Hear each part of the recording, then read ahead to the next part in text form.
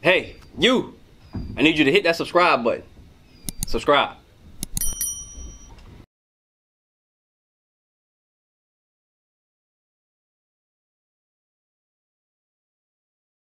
Sister, brother, what's happening in Israel today? Say it one more time. Wars. Wars. I think you were saying the same thing, right? Yeah. So war. Exactly. Exactly. Now, let me ask you this. This is what phase 2 or step 2 of this question. What does that mean for you?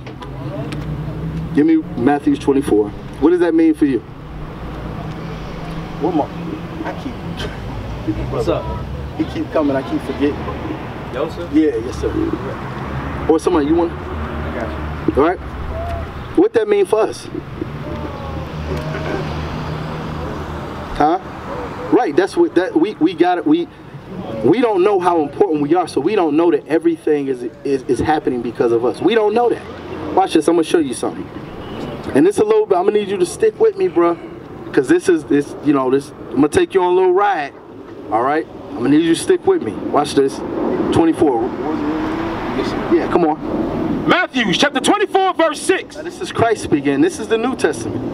And y'all ever been to church before? In church they teach you the Old Testament don't mean nothing, it's done away with, all that, right? They teach you the law we ain't got to do. So just in case you happen to believe that before we teach you that it does matter, this is the New Testament and Christ is speaking. This is who's speaking right now, right? Read.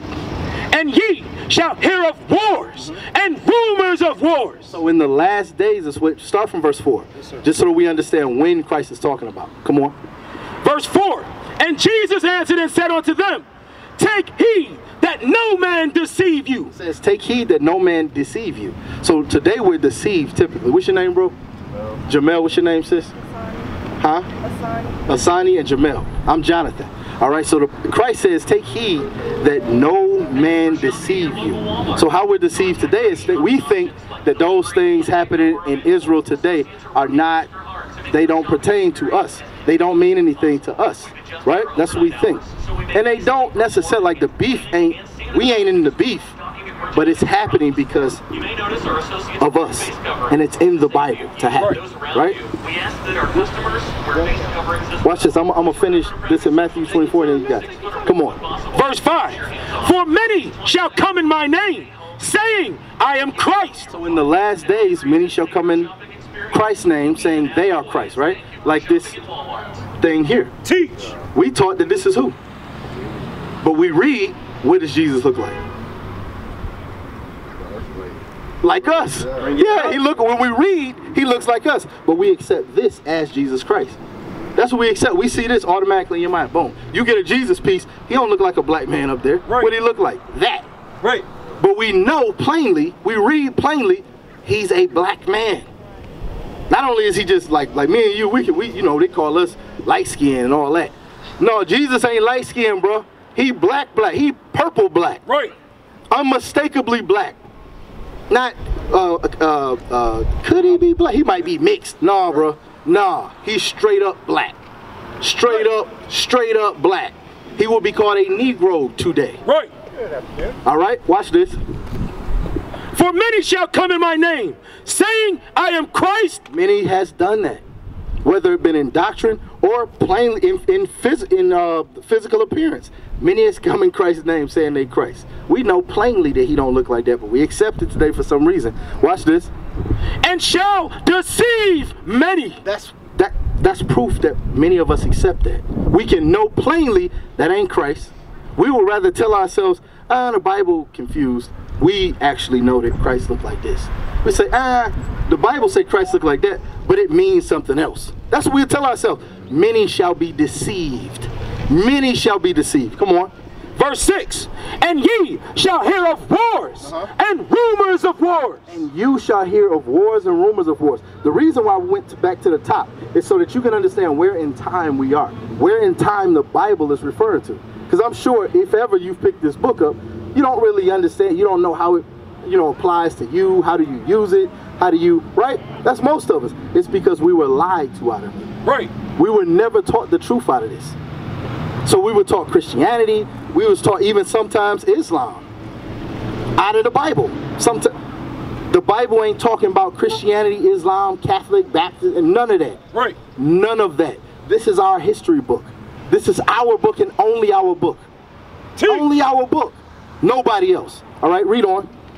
See that ye be not troubled. So it say, don't be troubled because you see that happening over there. Watch this. Because that's the wars and rumors of wars, right? So in the news, like if I pull my phone, if you pull your phone out right now, you cut on Google, you're going to see, and talking about the war that's happening over there, you're going to see this country saying it has to intervene, meaning enter into that war, right? That's the wars and rumors of wars. Watch this. For all these things must come to pass. So Christ is saying all these things must come to pass. Why must they come to pass?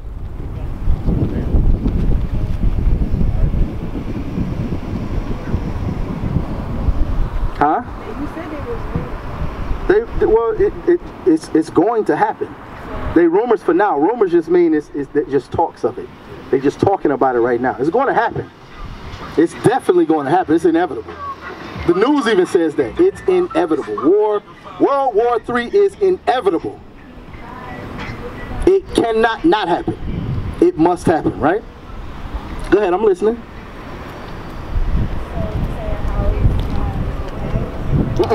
I'm saying, why is that? Read it again. For all these things must come to pass. Why is Christ saying these things must come to pass?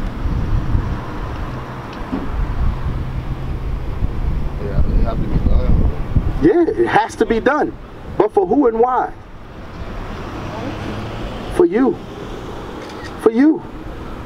For the so-called blacks, Hispanics, and Native Americans who don't think they nothing in this world today. That's right. Who don't think we just got to tell ourselves as a rub on the back, hey, you is royalty. You come from greatness. You come from royalty. But do we really believe that? No, we don't. We just say it. Because we need to tell ourselves something. Because we so low. We die on TV. We die on TV. Who else get put to death on TV? Bring it out. And you just get to, you see it all on YouTube. Who dies like that? Only us. That's shameful. That's so low. That's low. That's no honor. That's no dignity. Right? Come on, officer. Read. Finish that. But the end is not yet. The end is not yet. Not quite. Watch this. Verse 7. For nation shall rise against nation. Nation shall rise against nation. Nation shall rise against nation. Guess what? All nations apply to that. Right. All. Not just them over there. All nations fall under that. Watch this. And kingdom against kingdom. And there shall be famines and pestilences. You know what a pestilence is? I give you a modern day pestilence. Why you got that thing around your neck? Why you got that thing around your neck? What's that for? Huh? Pestilence. Right. It's for pestilence. What's up, bro? Pestilence. You are in the last, that Christ is walking you through the days you are now walking in. Right. That's what he's talking about. This ain't been before, neither will it be after. He's talking about right now. Right. Come on. And there shall be famines and pestilences and earthquakes. Hold on, let me make that a little bit layman's. Y'all remember what happened when this COVID thing first popped off? What happened to the stores? Y'all from around here for a minute, like maybe last couple of years, right? What this thing look like when that stuff first popped off back in March? Well, let me see, what, March, April, May? It was passed. They cleared it out. They cleared it out. Now, we live in Babylon the Great, right? We live in modern Egypt. So whatever it is here was better off than everywhere else of our people, because our people are all over the earth, right? So in Barbados, it was naked, not nothing. You might be able to find a bean on the shelf, right? In Africa, far worse than that. Christ is talking to all his people, so you got to understand that's talking about everywhere all over the earth. So even though you've seen it as pestilence here, as a famine here, you can only imagine how bad it was some of the other places our people was. Right. Complete and utter famine. Come on. And earthquakes. And earthquakes. Where was that place that had an earthquake? Was it what was that place that had an earthquake that never had an earthquake? It was on the East Coast in the States. I know Mexico had that terrible earthquake. What was it? I want to say Delaware, man. I want to say Delaware. It was somewhere in the. It was in the United States on the East Coast. It's never had an earthquake. Never. So there shall be famine, pestilence, and earthquakes. Come on. In divers places. Verse 8. All these are the beginning of sorrows. All these are the beginning of sorrows. You know what the sorrows is? The end of this world. Right. The end of this present day that you live in. We used to scream black power while heroin was pushed. But at the end of the day, nothing's in vain. IUIC has been given a vision. The tents of Judah has risen. Many has attempted the mission. Minor murmuring, omitting, and missing the mark. Just reading that he had the flame of fire in his eyes gave us the spark. We on Paul's mission.